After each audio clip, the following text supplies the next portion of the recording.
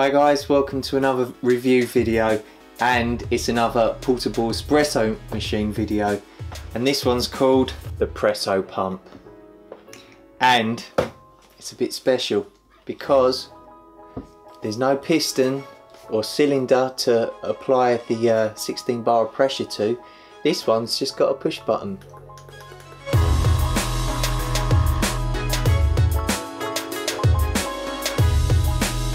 So let's start with looking at the components. So this is the main portion of the product. That's a view of the top, and that's a view of the bottom. The portafilter, that screws on the top like that. Then you've got the water tank, and that just screws on the bottom. Comes with a cup. In fact, it comes with two cups. There's like one cup there, and there's a cup inside it. I don't really see the need for two cups, unless they were giving you two coffee baskets. If you had two of those, then yeah, two cups would make sense, but with only one basket, you wouldn't really have the need for two cups. But there they are, don't have to use them. If I'm at home,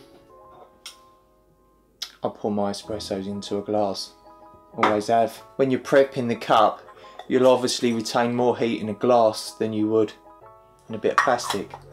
But if you was out camping, you take these with you, clips on the top, so why wouldn't you? Get a scoop, a USB cable, it's just a regular USB on one end, and then the other end is not, see? So you don't want to be losing this cable because you'll be stuffed without it. Also in the box you get a warranty card, and there's a user manual there as well. There's a guide on there that shows you what to do. And you get like a power adapter. This is for an American plug supply, but I haven't even been using this. First I started off using my Monster power bank. This is 25,000 milliamp hours. So it's got a digital display on it, see? So I was thinking, if I use this, I can see how quickly that digital display goes down, and then I can see how much juice it's going to take. But you know, I made about 20 coffees and it went down by about 2%, which is nothing. If that was accurate, it would mean that that Pressopump would make 500 coffees before I'd need to recharge this, so I can't believe that's right. So what I did was I switched to this, and this is my smallest portable charger by a company called Frunai. I won't waffle on about it, but basically it comes with a 3,400 milliamp hour battery. You know, like if you're a prisoner and you scratch a line down, get 4 and then you put a cross through it. I've been doing that to see how many coffees I'm going to get out of it, and I can't believe how efficient it is power wise. I think I could take that for a week probably and get 2 or 3 coffees a day the way it's going. So I really am extremely impressed with how efficient the pump is off a regular tiny little portable power bank. Right guys, I think it's time we make our first coffee. Now before I do, I just got to show you something quickly. I treated myself to this. Some coffee from Square Mile in London. I was researching, I think, on Reddit, and this guy posted a link to all the local roasters that he recommends. And I picked one. It's called Red Brick Seasonal Espresso. But check this. See the roasted date? That was basically Monday. And today's only Wednesday, so it's only 2 days, and as much as I want to use this today, I can't because it's just too fresh. They recommend waiting 7 days, but I'm probably going to wait 3 or 4 days, otherwise it hasn't had a chance to degas and you'll get quite a light taste. The crema won't be that good either, so as much as I want to fire it up with this, guys, sorry. Now all portable espresso machines need to go through some sort of preheating phase. If you don't, you're going to have an averagely warm espresso. The preheating on this is brilliant because you can just press the button and basically pump hot water through the whole system, so it's nice and warm when you actually put your coffee basket in there.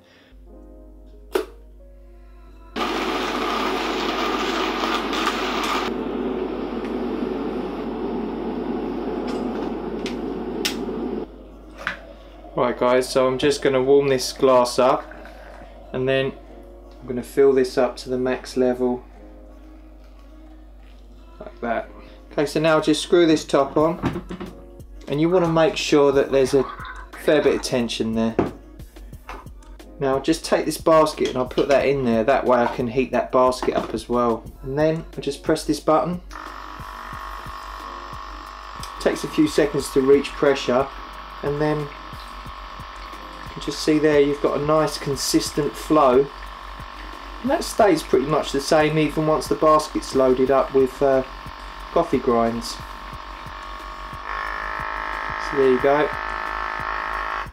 I think 8 grams is what they recommend. Now I have actually managed to get 10 grams in there, so it is possible if you did want to push the boundaries a little bit. Okay, so to get it into the basket, all I'm doing is just flipping this over, tapping it a bit, and there you go. I actually put a little bit more coffee in than that. I'm gonna just put an extra little amount in because I know I can.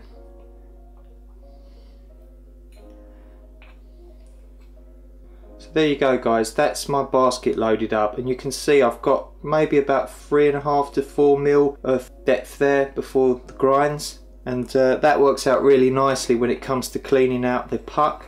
That just sits on top like that, and then you just screw on the portafilter the way down. Now what we need to do is re-add some fresh water to the tank at the bottom.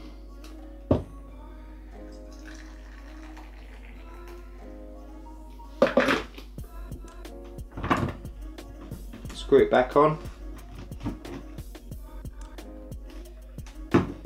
and we're ready to go.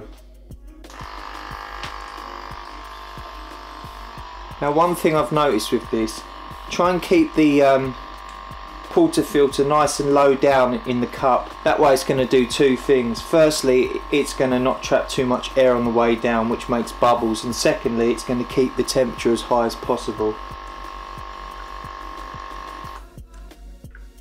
Okay, so I didn't actually count that, but that was probably around about 20 seconds. Okay, so there you've got a nice creme. There was a consistent speed on the extraction. Now I could have put that on the scales and I could have just measured that water as it was coming out to get that good ratio. It would have been just under 30 grams. That's probably a bit more, but I don't mind, to be honest. I'm not that fussy. So guys, when you're using a portable espresso machine, there's always a few variables that you've got to take into consideration. It's a lot to do with preparation, the coarseness of the grinds and stuff. I spoke about this in my previous video, but more than that, you've got to consider the temperature. So the pre-warming phase is essential if you want to try and achieve a good temperature. This is actually really good, one of the best in fact. The whole process of doing a complete extraction with boiling water really gives it a chance to heat all the elements up. For any of you that have used the hand presso, or you might own a hand presso, you're pumping the 16 bar of pressure into the chamber before you press that release button. So what's happening is, if you watch the gauge, it's just falling during the extraction. So it starts at 16, it probably ends up probably less than 5 in some cases. So the last part of your extraction is not going to be as good as the first part. If you imagine a line graph, you would have 16 bar and then it would be progressively falling down. The other variety, the piston type, the Star Esso, the Nano Presso, the Mini Presso, and I'm sure there's a few others. What you're doing there is you've got like a seesaw pressure effect. So as you're pumping, there'll be an initial burst of pressure and then it will drop a bit. So it's more like that rather than like that.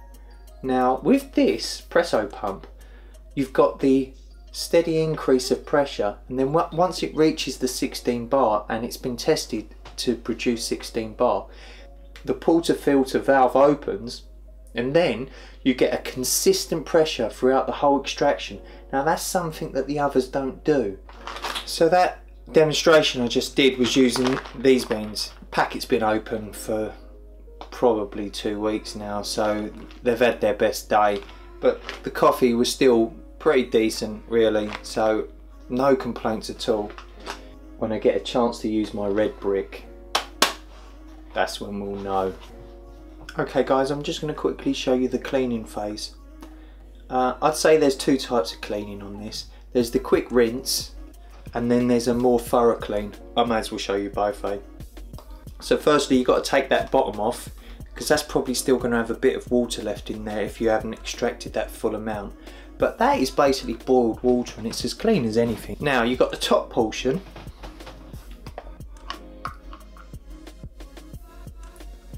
So there you go, portafilter.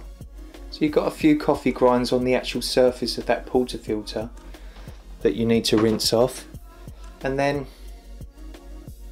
there's the basket. Now what I really like about this basket and getting it clean, where you've got that small amount of depth, you can tap it on a surface like that until the puck is flush with the top, and then that's ready to just force out into the bin. I'll show you in the sink just so you can see, but I would just usually go like that straight into the bin, and look, that's a nice decent puck that's come out of there. And I didn't really tamper that too hard either. I mean, that just needs a quick rinse under the tap, same as this, and then that surface there too, although there's no grinds in that, that's just water there.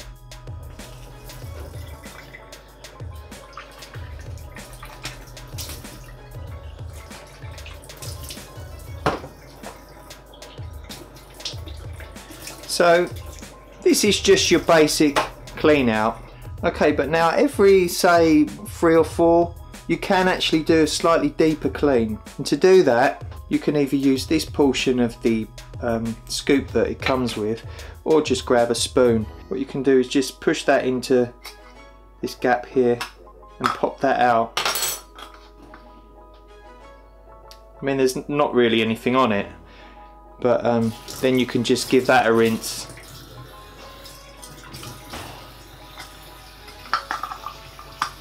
Push it back in, and then the same on this component. Just get something in there and pop it out.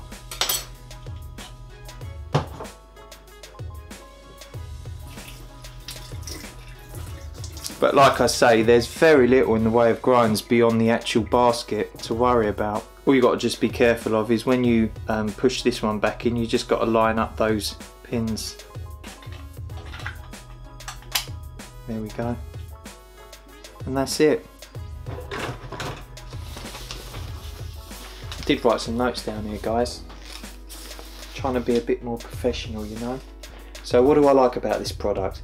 Power consumption is fantastic. The basket is great for bashing out the puck, that works really well.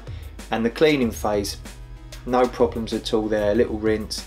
Like I say, everything really gets contained between the portafilter and the basket, so there's not grinds everywhere. It just basically needs a little rinse under the tap and it's done. The consistency of that flow, I mean, I didn't do it then, but I've been counting it, 1 1000, 2 1000, 3 1000, and I've been aiming for around about 20 seconds on an extraction, and it does work really well. Even when I fiddle around with the coarseness of the grinds, which I've been doing, I've took the basket from 8 grams to 10 grams, I've gone from a coarse to a very fine espresso grind, and it still managed to push it out, and I was very surprised. I didn't expect it to. It was a little bit slower, but I took the same grind and I stuck it in the Star Esso. I couldn't push that piston down at all, so that pump works really, really well. So like I say, you can control the coarseness of the grind to slow and speed up that extraction, to fine tune it.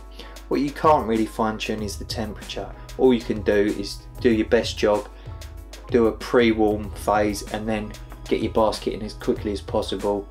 Keep that portafilter nozzle as low down as you can to the cup. If you're using the cup included, you can basically almost touch it on the surface, but the further away you are, the longer the distance that flow has to go, and it's going to cool down in the air and you're going to get bubbles in it. So I found that keeping it really close gives you a lovely crema. So that's another little tip for you, and it does help with the heat as well, it keeps it hotter. So overall I've had a very good experience with this product. The build quality can be refined a bit more. I don't see a reason to have 2 cups in it. Just give me one decent cup like the Nano Presso. Also, when you screw that bottom water tank on, there is no line that represents the tension on that. So if you just screwed it up fairly loose and then flipped it over, you can get some water coming out this edge here. So you need to give that a bit of a turn, not too much, but just enough to really make that watertight. Now it would make sense to me, like on the hand presso, to have a white line that represents the correct tension, so when you do tighten that up, you bring it to the line and you know you're good. That's something that they could do. Secondly, you need to sort that out really. That's just going to get lost in my opinion. It hasn't so far because I'm mindful of it, but I mean that could easily get lost. Okay guys, I think I've waffled on long enough, don't you? I'll just tell you the price quickly. Here it is on the website. $79.99 that is. And I think that's pretty reasonable considering the cost of a hand presso or the Nano Presso. I think that's quite a decent price. Time will tell about the durability of the pump. I'm going to keep using it. So if the pump fails, I'll be sure to let you guys know in the comments, or I'll do an update to this video. But as of now, I reckon I've made 40 coffees so far, and the pump's been consistent every time. Considering I put a very fine grind in there and used 10 grams, and it did still manage to extract, goes to show that that pump's pretty damn decent. I'm just amazed that it works off a tiny power bank. I love my coffee, I have for years.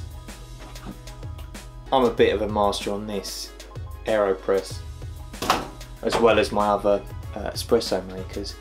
But when you see this on packets, hazelnut, marmalade and chocolate. Now I can definitely taste the bitterness and the sweetness of a coffee, but I can't really say, oh, I can taste flavours of marmalade. Let me know in the comments below if you're able to distinguish those flavours. Maybe I don't have a sophisticated palate. I was actually thinking about maybe taking a course in like coffee tasting, see if I could develop it more. I do know a good one from a bad one, and I know if I've extracted well or not.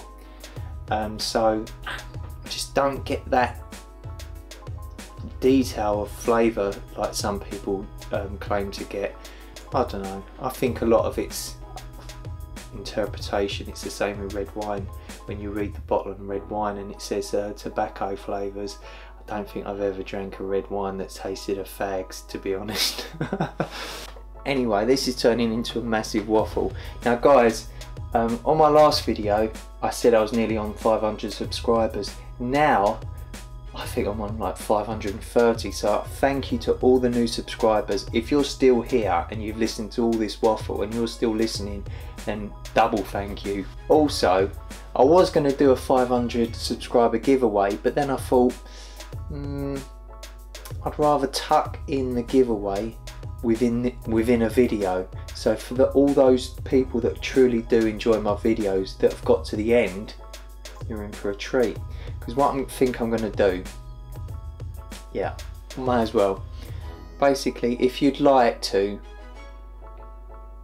I'm going to give, I'll give a $40 Amazon gift card away, or £30 if you're in England. And all you've got to do, I haven't thought this through at all, I don't know what you've got to do, let me think. I thought of something. If you've got any comments, leave them below. But if you've got this far and you want that gift voucher, all you've got to do is at the end of your sentence, just put good stuff. Good stuff. I put nice one. So end your sentence with nice one. You might be the only person that does, in which case you're definitely going to win. Because I think most people would have left by now. So if you've got this far, just leave nice one at the end of your comment, and if it's only you, you win. And if there's others, what I'll do is I'll pick it out randomly. So I should imagine you'll have like a 1 in 5 chance, maybe even better, who knows. I think that's the fairest way. So everyone else that hasn't got this far, it's their own fault for not listening to my waffle to the very end. Anyway guys, I'm going to round this video up now. Thanks very much for watching, and hopefully I'll have some more coffee related videos coming soon, and there's other videos you can check out as well. And if you want to see my other reviews of the Handpresso, Staresso, Nano Presso, Handpresso Auto, you'll probably find them in my other related videos or wherever. Just go looking for them, and that's it basically. Thanks very much. There's my train.